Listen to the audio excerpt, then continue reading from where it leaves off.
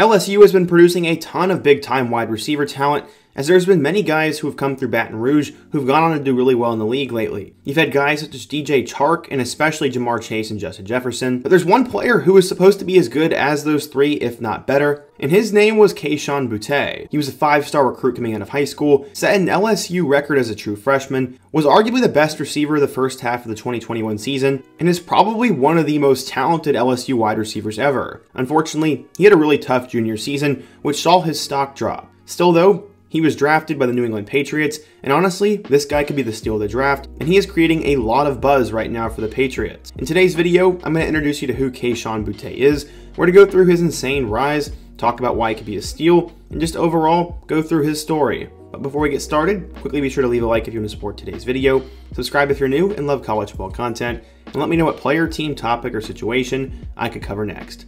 Now, let's get started and talk about Kayshon Boutte. Growing up in Louisiana, Boutte was special from a young age. His older cousin said, quote, he was one of those kids that was a Pee Wee League superstar. He could do everything and was electrifying at what he did and was a standout player in junior high school. He was a man amongst boys he was playing against and just dominated on both sides of the ball. Kayshon grew up in a nice part of a somewhat rough city known as New Iberia, Louisiana, and his father promised himself he would give his family a father, a mother, a stable family, and a good faith life, something he personally didn't have growing up. Surely this was extremely beneficial for Kayshon, and the Boutte family knew they had a special talent on their hands when Kayshon would chase the family dog around the yard as if it was a drill, and he was quick. He became known as an elite runner as a kid, and when he arrived at Westgate High School, he had a ton of hype surrounding his name. For a while, he was just known as a track star, but eventually he would take football more seriously and would start to blow up as a sophomore. At 16 years old, he got offers from schools such as Kansas, Tennessee, and West Virginia, with plenty more to come soon. This was due in large part to them hiring former Tulane wide receiver Devin Boutte, no relation, and because of that, he became a top 50 player, was attending camps all around the country, and was matched up with top recruits such as Derek Stingley Jr. He was going to be attending LSU camps, and the Tigers staff was definitely interested in him, but they were still holding off on an offer, but Boutte was upfront about that being the one. He said, quote, LSU is the main one I want. So, all the other offers are alright, but when LSU comes, that's where I want to be. Obviously, Boutte made it clear where he wanted to go, and at the time, he was a blue-chip player who was meeting with Olympian runners and was more importantly providing hope for the city of New Iberia. One coach said, quote, this is a tough area. Not too many people make it out, and our kids know that. As coaches, we push that narrative. A lot of our kids maybe come from low-income areas, so their talents are going to pay for their school. We try to do our best. So where was he going to end up going? Well, ever since he was in 8th grade, he wanted to be an LSU Tiger, and that is what he ended up doing. He said, quote, I knew LSU was the best place for me towards the beginning. I always knew that's where I wanted to go and where I belonged. It feels good to be a Tiger, knowing I accomplished a great goal. He not only hit that collegiate goal, but he also hit his on-the-field goals. As a senior, he caught 47 passes for 1,005 yards and 15 touchdowns. He was also a running back, and he ran the ball 71 times for 874 yards and 12 scores. Add in the fact that he was also a track star, and this guy was going to be a difference maker in college. For a while, it did look like Boutte was a complete lock to LSU, but towards the end of his recruitment, Alabama began to creep in. He said, quote, I was considering Alabama at one point in time. I know when they first offered me, I said I would never consider them, but it just boiled down to looking at things, and it kind of changed my mind a bit on them. Based on what I've read, it seems that Bama really threw the kitchen sink at him, but he did not waver. Eventually, he would reaffirm his commitment to LSU, and this was a huge get for Coach Orgeron. He was the #1 recruit in the state of Louisiana, and after he dominated the Under Armour All-American game, he was looking to earn his 5th star. He said, quote, I feel like I should be a 5-star, but I'll never be satisfied. I'll always grind like I have 0 stars. As we've already said, Boutte had insane speed, as he was actually 5th in the country in the 200-meter dash, and in the 100-meter dash, he ran a 10.97. The dude was electric. Combining everything, he would eventually get his 5th star, as according to 24/7 Sports, he was listed as a 5-star recruit, the #2 receiver, and the 24th best player in the class of 2020. With LSU producing so much wide receiver talent in recent memory, how was Boutte going to do? Going into the 2020 season, LSU was fresh off a national championship with Joe Burrow, Jamar Chase, and Justin Jefferson. They were huge shoes to fill, as the Tigers would need to find a new quarterback, and more importantly, 2 more wide receivers to step up. Boutte was going to be looked upon to do that, but not at first. LSU ended up starting Miles Brennan at quarterback, and the 2020 season was very interesting. Boutte caught one pass in their upset loss to Mississippi State before he would start to go off in Week 3. This was his breakout game against Missouri, as in a close loss to the Tigers, he caught 5 passes for 49 yards. He catch his first career touchdown in a road loss to Auburn, and then went over the century mark for the first time against Alabama. Against the number 1 ranked Crimson Tide, he caught 8 passes for 111 yards. This was insane, as they now had TJ Finley and Max Johnson throwing him the ball. The following weekend against Florida, he once again put his name out there, as he catch 5 passes for 108 yards and a touchdown, as they would go and upset number 6 Florida in the Swamp. This was a huge game, but it was nowhere near the best game of his season. The following weekend against Ole Miss, Boutte made history.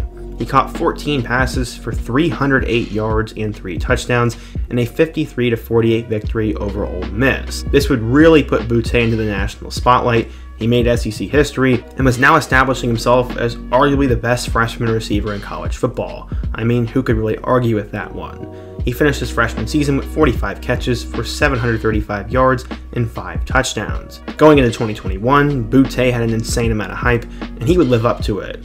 In Week 1, LSU would have to go on the road to play against UCLA, and at this time, Max Johnson was the starter.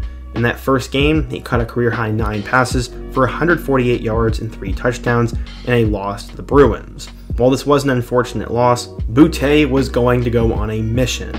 In Week 2, he catch 2 touchdowns in a win over McNeese State, and then had another touchdown in a win over Central Michigan in Week 3. After that, they go on the road to play against Mississippi State, and in what was a close victory, he catch 4 passes for 85 yards and 2 touchdowns. The guy was off to a historic pace, and he was definitely going to be the frontrunner for the Biletnikoff Award. Things would get even better against Auburn, as in that game, he catch 6 passes for 127 yards and a touchdown, and then he catch 8 passes against Kentucky. Unfortunately, LSU would lose both of those games, and they would also lose Boutte for the remainder of the season. He ended up hurting his ankle against Kentucky and would end up missing the remainder of the season.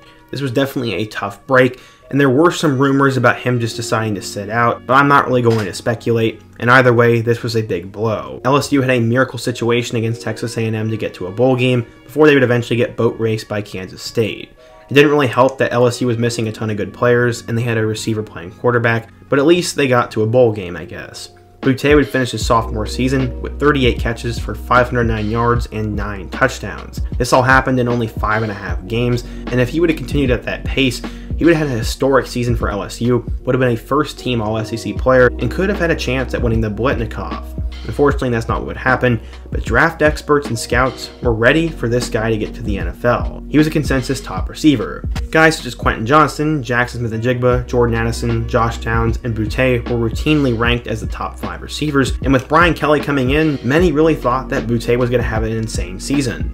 Unfortunately, 2022 did not go as planned. In their first game against Florida State, he only caught 2 passes for 20 yards, and they lost by way of getting their extra point block. At the time, there was a lot of speculation about Boutte, as he apparently wiped LSU clean from his social media, but he did return.